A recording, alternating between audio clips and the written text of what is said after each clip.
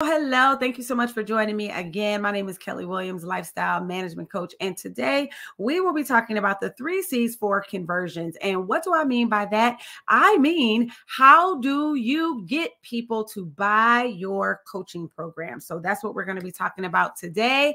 And I'm excited to be bringing this content to you. So, for the sake of going too far in depth, I do want to just explain a little bit about the context about where this comes from. So many of my clients and people in my community, I see them getting frustrated. They're out there putting their content out there. They're out there announcing that they've got workshops and masterclasses and things like that, but people still aren't buying. So I had a call recently with somebody, and she was very curious how she could fill her coaching program. And so her and we talked about some things, and they really aligned with where I want to go in 2023 with my focus and my vision for my own business. And so in 23, along with these 3 things, there are some other things that I think we must be very intentional and strategic with so that we can build our businesses profitably. Okay. It's one thing to just build a business and to be spinning your wheels and going, just going through the motions. But then there's another thing when you want to be intentional about it and do it profitably. So that's what I'm talking about today. How can we get people to buy our coaching programs, and what are those 3 C's for conversion? All right. So let's dig in. Number 1, the first thing is your content. I cannot say that enough. Your content. And so oftentimes in the Clubhouse spaces that I'm in, and even in my Facebook community, my Impeccable Impact community, I talk about content and why it's so important that people really understand who it is that we are, who it is that we help, and how it is that we help them. Our content really delivers a message to them that is going to speak to our area of providing a service for them or a product for some of you who are product-based businesses, but your content does the selling for you. Now, in order to be effective with your content, of course, you need to have a strategy, but you also have to be very, very clear on who it is that your client is. Who is it that you're talking to? Who is your client or customer? And I mean, really, really know this person. Know where they're shopping, know what time of day they shop, know what they're thinking at 5 p.m., know what time they go to bed. And some people may say, well, look, I don't niche down. And I'm going to tell you, as a business who aligns with the word and will of God, I will say that is okay. So in that case, you're going to have to be even more strategic with how you go about delivering that message. But for most of us, there's a very specific person that we are speaking to. There's a very specific type of person that we're speaking to. And so our content is what we use to help resonate that message with them. So in our content, we are informing them, educating them, entertaining them. We are building connection with them. We are building community with them. We are building conversion and conversation and all these things with them.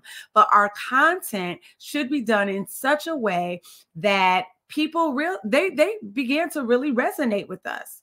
And they really begin to feel that they know who we are, and they really begin to feel that they know how we can serve them. One of the things that a lot of people that I speak with get concerned about is, well, I got on a call with somebody, but they didn't become a client.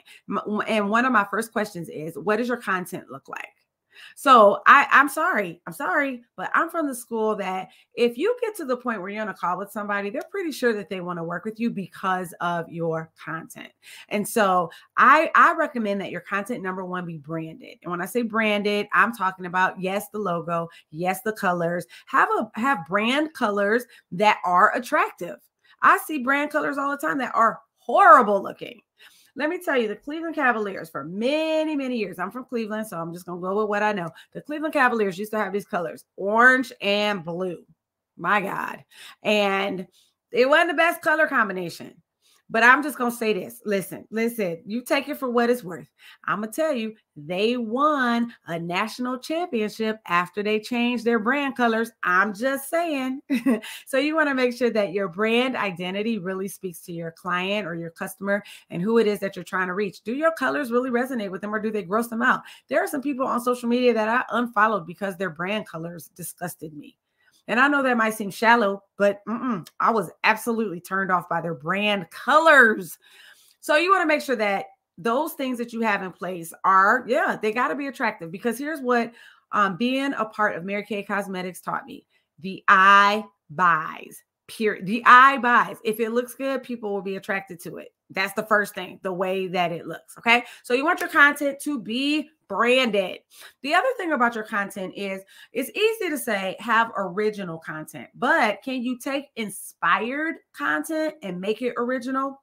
For instance, do you have time in your day, or have you scheduled time where you go search out niche specific blogs? So if you happen to be a fitness coach, do you subscribe to any blogs or any influencers that put out content that you can build upon or even refute, and then build content based off of that?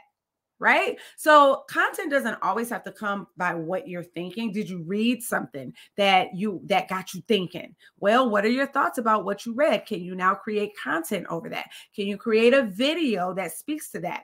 One of the things about being a Christian business owner that I think too many people overlook is the Bible for content inspiration. Easy peasy. Can you put out a scripture every day for somebody, on either written or video or audio? Yes. Is there a story, a biblical character that really resonates with you as the person, or a situation in the story that really resonates with your area of coaching? I'm imagining that answer is yes. And so look for different avenues of inspiration so that you can develop content for your audience. All right. You also want to make sure that this content is appropriately formatted. And when I say appropriately formatted, yes, I'm talking about the size dimensions, because different platforms have different sizes. If you go into Canva, okay, if you go into Canva, you will see, well, if you have the Canva Pro, you will see that Facebook size dimensions are different than Instagram size dimensions. You will see that LinkedIn size dimensions are different than Facebook size dimensions. So are you using the most appropriate format for your content? All right. So, that doesn't mean that your content won't get looked at if you use a different format, but just consider that. Are you using the most appropriate format? And are you posting or putting your content out on the most appropriate platform? So sometimes your content may not go on social media.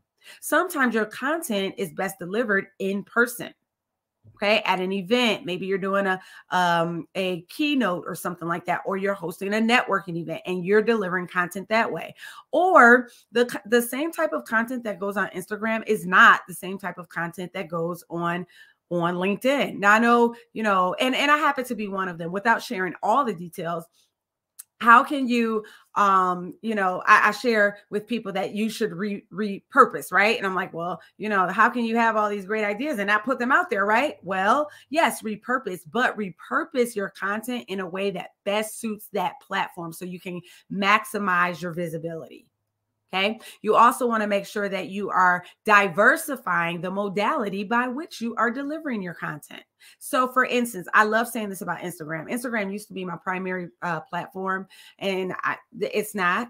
And right now, I don't know exactly. Well, I think I know, but I'm a little resistant. So I just need a little bit more confirmation from Christ about my primary platform now. But on Instagram, one of the things that I know about that is, like, if you put out a reel, listen, what reels do are they share your content to people who do not know you. Right? That's what reels are intended to do. And carousel posts are intended to bring people and keep them on your feed. So how do you do that? You put out an informational reel, and then that brings somebody to your feed. And now they're looking at a carousel post where you have each each slide or each picture is highly detailed and educating that person. So now this new person who has been made aware of you is now impressed because you're educating them on whatever it is that your area of coaching. All right. And so that's just an example. That's just an example. There's long form video, short form video. There are other examples of how you can diversify the modality by which you put out your content so that it best suit, of course, the platform and your audience. One thing I want to really recommend is that don't beat around the bush. Just get to the point with most of your content. All right. Don't beat around the bush. Now, yes, for some people like the flowery language and things like that. And I'm not saying completely eradicate that from your copy, but if you know what the goal is going in and create content, create captions, create pictures that speak to that thing, that goal. What is the goal? Is the goal to drive people to your lead magnet? Well, then it needs to speak to your lead magnet. Is the goal to get people into your membership community? Well, it needs to speak to your membership community. Are you trying to grow your Facebook group, or are you trying to do a thing? Whatever the goal is, if you're trying to sell a masterclass, if you're trying to get people into a clubhouse room, whatever the goal is, your content needs to speak to that. It needs to be concise, and you need to say that. That would be your call to action. Your call to action. And let me, before I move on to the next point, let me give you guys, now this might be my personal pet peeve, but one thing I do know is that a confused buyer does not buy. So if you have a link tree with a ton of stuff on it, I'm telling you right now, you're confusing people. My recommendation is if you want people to download your lead magnet, then the only link that should be in any type of bio or accessible to your people should be the link for your lead magnet. For instance, I'm going to tell you, I had the Impeccable Impact Mentorship community. And so I don't have any more link trees. Everything goes directly to that community. That is what that's all my reels directly to that community. All of my static posts directly to that community. My YouTube, when I talk about it on YouTube, directly to that community. All right. So have one call to action so that you can be very focused on how your content is delivering that message you want to get to your audience. All right. So the first C is content. The second C, all right, is community. So over in Clubhouse, back in September, I shared some prophetic downloads that God gave me. And he had been giving me these downloads since June of 2022. But it was September of 22 that I began to release what God was telling me about their business. And one of the things I mentioned was that community, how important community is going to be in 2023. So community is a huge part of your business, whether you realize it or not. Okay. And I know you might be thinking, well, look, I'm not a community leader. If you're a kingdom builder, yes, you are. You were called to be the head and not the tail.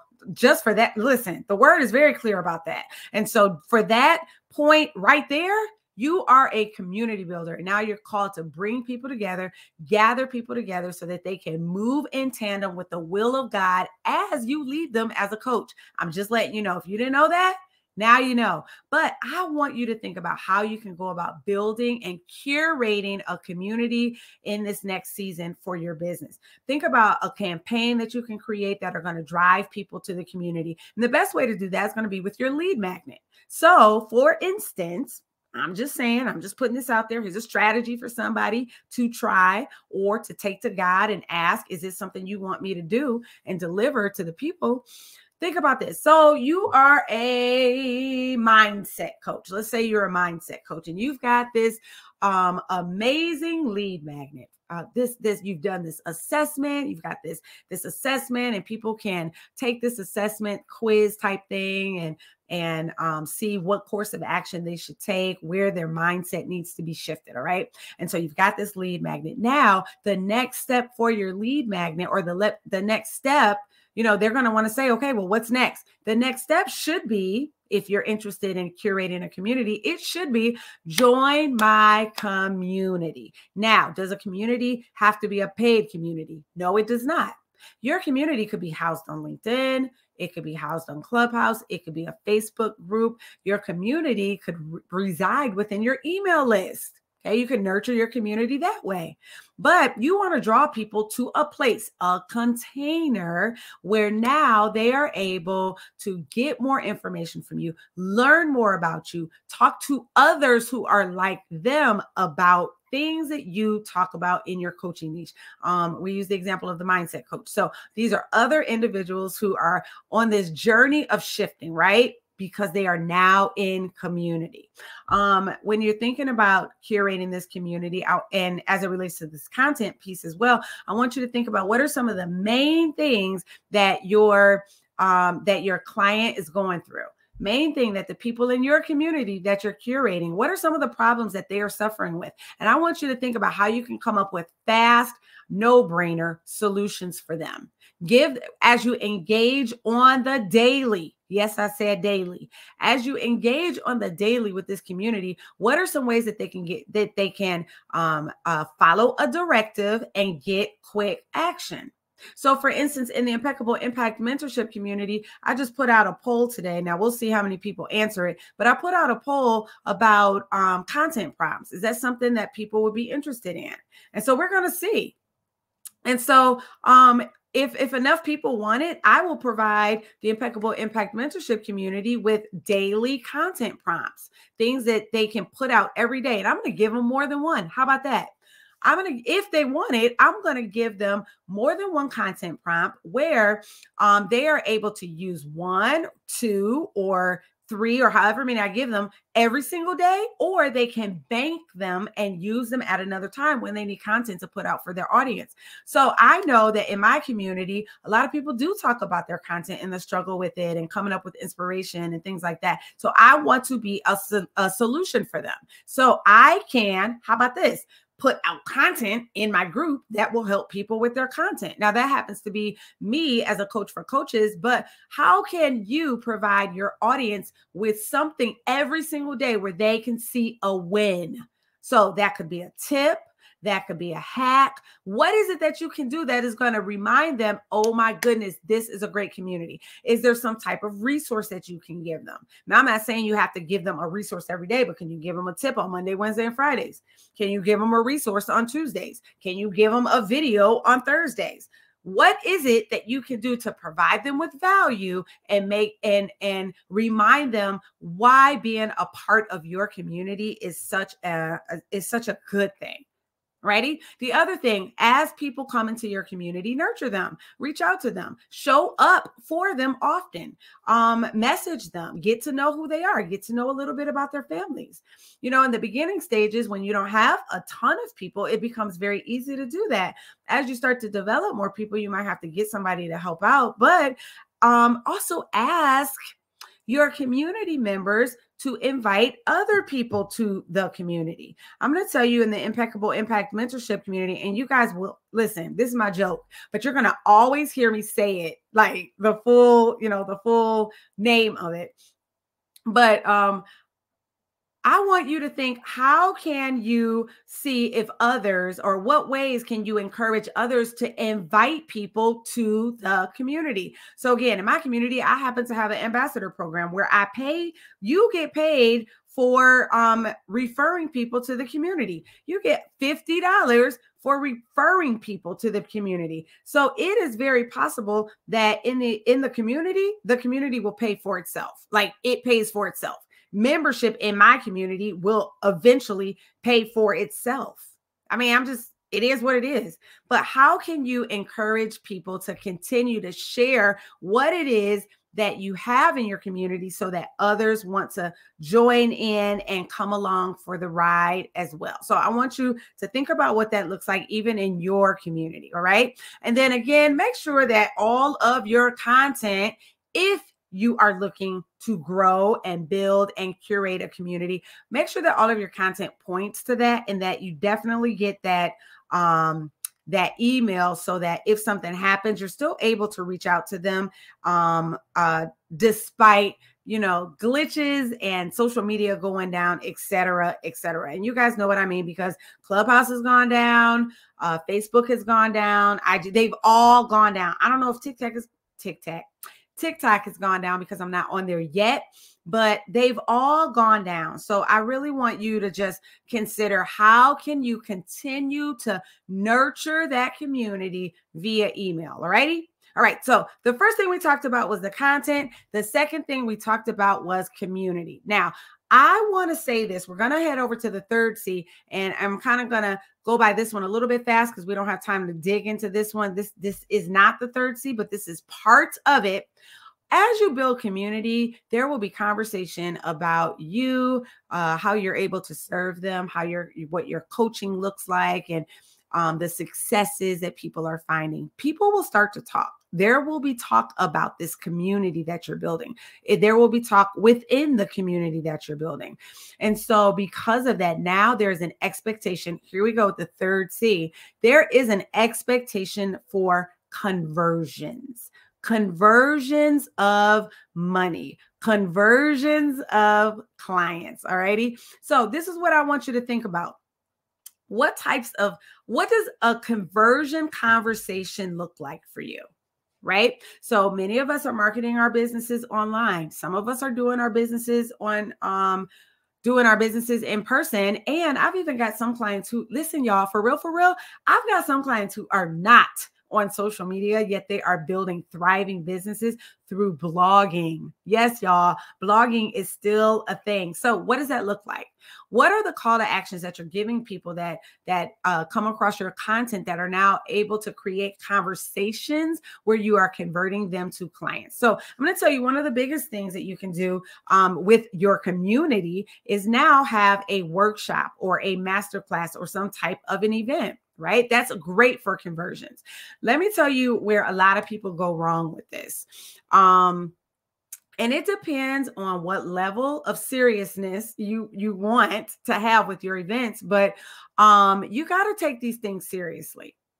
People are counting on you, especially if this is a paid event, people are counting on you to deliver them great value. And so and the only way you can deliver that great value to the people is if you, of course, show up, but remind them to show up, especially if it's a paid event.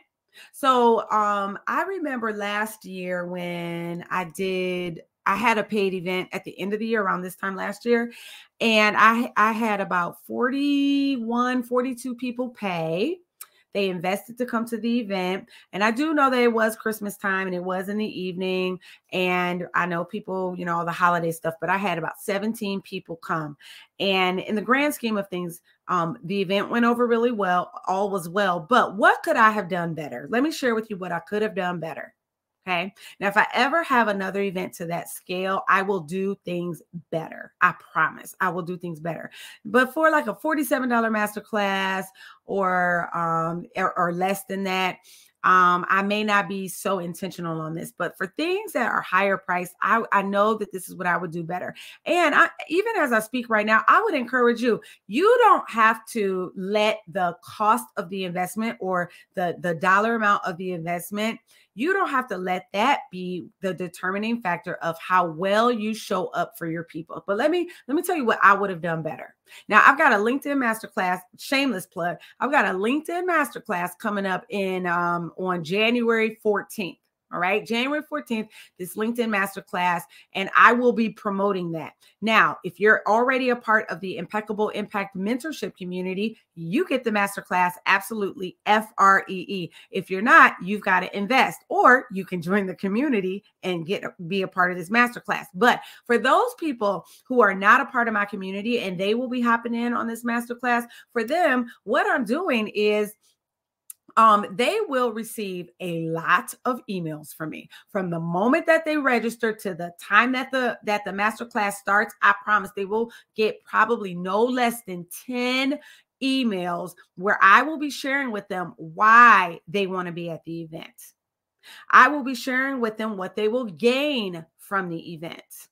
I will be giving them a client testimonial about somebody who has found traction or even success on LinkedIn as a result of what I've shared with them, and have them encourage people to come to the event.